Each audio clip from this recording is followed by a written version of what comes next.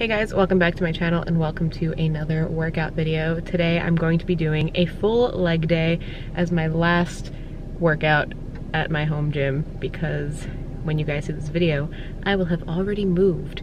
And I'm really heartbroken over the fact that this is my last lift there. Hopefully I'm gonna kill this workout because I've got like a 9-hour drive ahead of me tonight.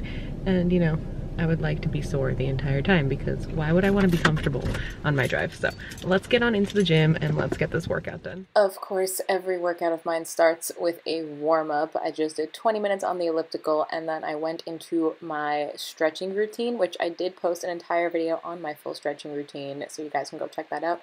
They'll pop up on the screen and I'll have it linked in the description box down below as well. Now this video I filmed like over 2 months ago now. I thought I lost the footage and I found it. So here we are with my full leg day, although I'm pretty sure I'm also missing clips. So my apologies, it's not a full leg day, but of course it's pretty much your legs will be shaking at the end of this workout no matter what. And of course I can always film another leg day video for you guys, especially since my new gym, since I've moved, is amazing and I love it.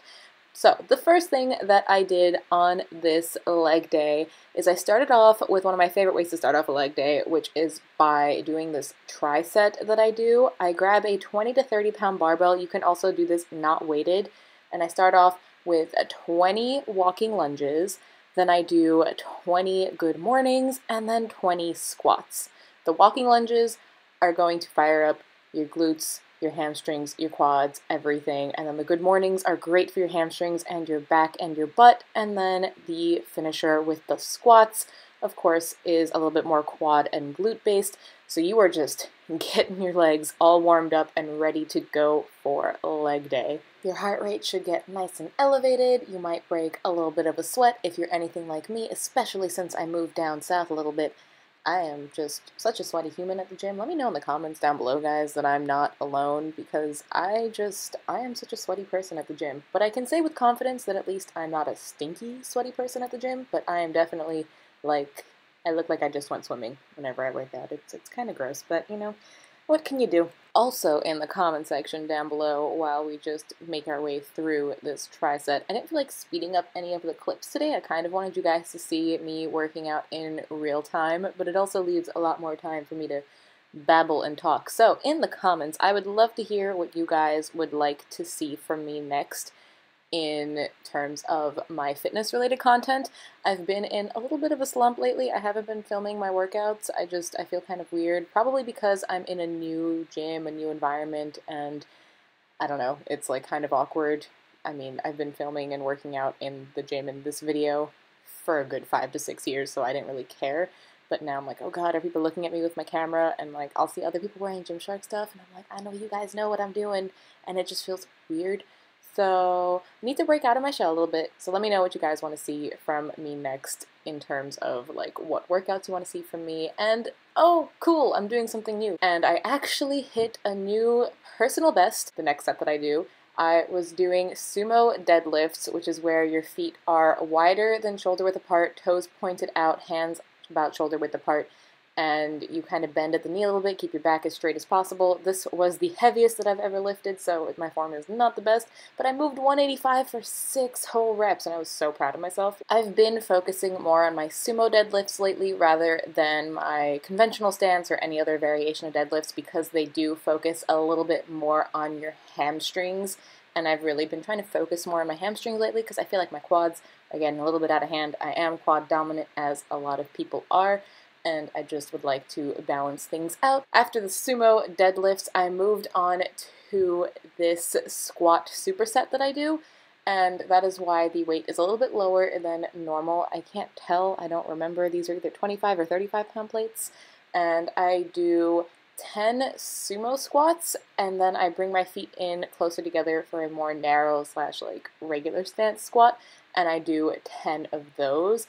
And your quads will be screaming once you are done with these. Also, I don't think that I've mentioned so far, but I do aim for 4 sets of every workout that I have done in this video. So I did 4 sets of those triceps, 4 sets of the deadlifts, and then I do 4 sets of these sumo and regular stance squat combos.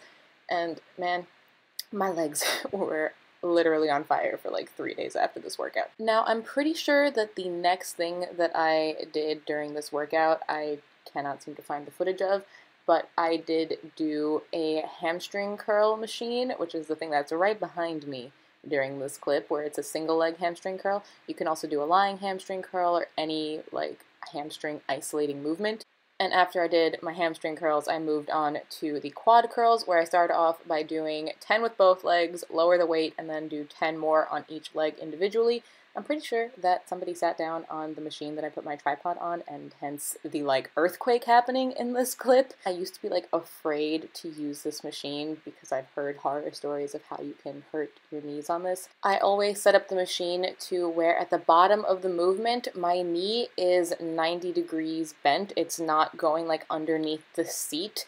There's no reason that it needs to go that low because the real squeeze is at the top of the movement.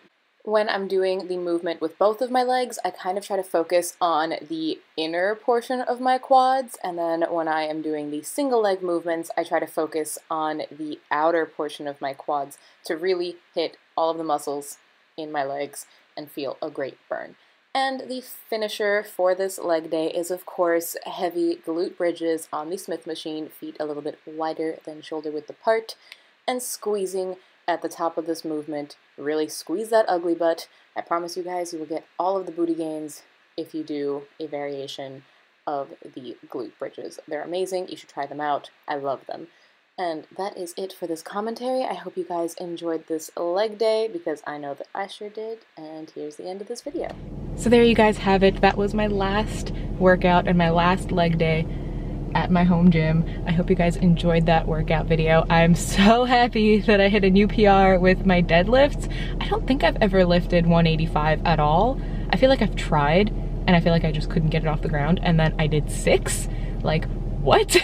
I'm so impressed. Thank you guys so much for watching this video. If you enjoyed it, make sure you leave it a nice big thumbs up for me. I would love to keep up with you guys across all of my social media platforms. I always have links to them all in the description box down below because I'm at Julie Jigsaw in most places, but not all, so go find the links. Come find me all over the internet, especially on Instagram, because I'm pretty much like always on Instagram. And is anybody even still on Snapchat anymore? Like, I feel like they killed it with that update a little while ago. Just who uses Snapchat? And of course, if you're not already subscribed to my channel, you totally should. I post new videos every Tuesday, Thursday, and Saturday at 3 p.m. Eastern Standard Time, and I will see you guys in the next one. Bye!